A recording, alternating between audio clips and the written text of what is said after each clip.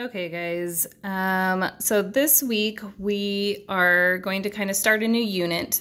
It's pretty easy. So this is what you're normally seeing.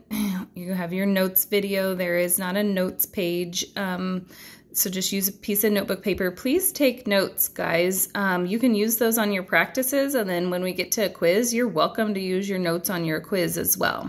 Okay, so when you pull up the practice problems this week, it's going to look a little bit different. So it's going to take you to a document, and that document is going to have all the practice problems on it. Okay, so you can just write these down on your, you can print this if you would like, or you can write this down on just your notebook piece of paper and get all your answers. And then what you're going to do is you're going to click on this, and it's going to take you to a Google form that just has you input your answers. So it doesn't give you the problems again, it just says your answer. Now, because we're dealing with exponents in this unit, there is a way that you have to type in the exponent answers into the computer, okay? And it's kind of like the little caret button that we use on our calculators to input exponents. So let's say I was going to type in 4 to the second power. So 4 is my base, so I would type in 4. And then because the 2 is supposed to be an exponent, you are going to need to use this caret button, okay? If I just type it without hitting shift, it'll type a 6. You don't want a 6, okay? You want the little symbol. You want that little arrow symbol that kind of shows you that you're raising it to a power.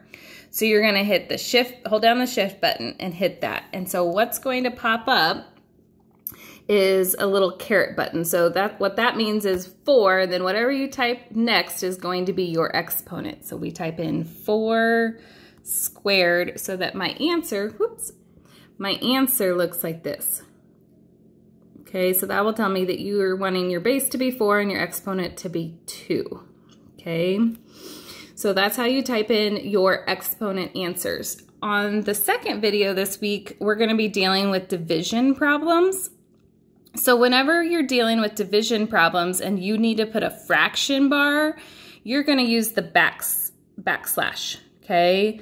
So you're going to just hit the backslash, and then whatever is in front, I will know is on top of your fraction, and then whatever you type in the back, let's say it's 9, I'm going to raise it to the 7th power. So what that would tell me is on top of your fraction bar, you have 4 squared, and on the bottom of your fraction bar, you had 9 to the 7th power, okay?